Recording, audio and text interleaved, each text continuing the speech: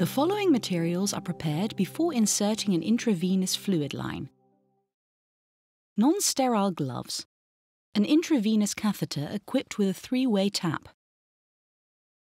Take note that intravenous catheters come in different gauge sizes. The lower the gauge number, the bigger the needle. Sizes usually range from 24 gauge, which is most commonly used in paediatrics, to 16 gauge, mostly used in the intensive care unit or the operating room. 18 is the most commonly used gauge. This size may be used to administer blood and also allows drugs to be administered quickly. Here, a 20 gauge intravenous catheter and a 22 gauge intravenous catheter are shown. A tourniquet. Take note that here, a disposable tourniquet is shown, generally used for patients who have to be treated in isolation. An infusion set. A bag of intravenous fluid. Take note that in this demonstration, normal saline was used. Intravenous catheter dressing. Alcohol, used as a skin disinfectant. Gauze swabs. A sharps container. Also take note of the separate three-way tap which may be necessary if the intravenous catheter is not equipped with one. An intravenous line stopper. A vacutainer needle in case blood samples need to be taken as well. And 2 laboratory tubes. Prior to inserting the intravenous catheter, the intravenous fluid bag is prepared by spiking it with the infusion set. The intravenous fluid bag has an intravenous tubing port and a medication port that has a silicone filling which closes it off immediately after removing the needle.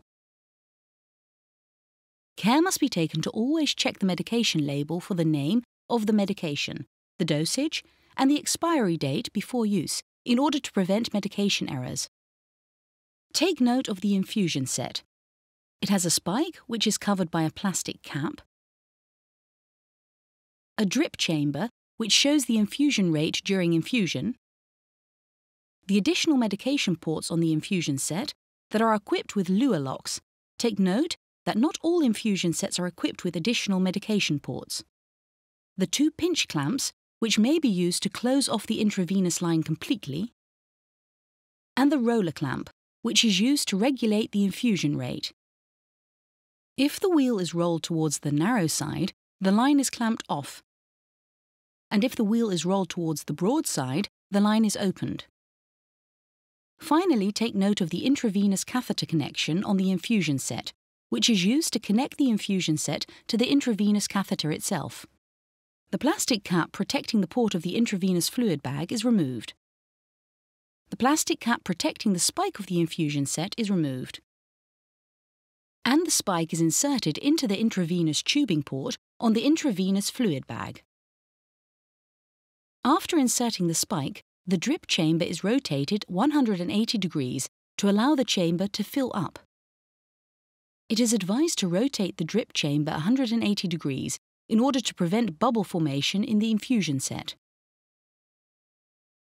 It is advised to slightly open the intravenous catheter connection cap prior to inserting the spike, in order to create an open system. In a closed system, the fluid will not flow. The connection cap is usually already slightly opened as a default setting when it comes out of the sterile packaging.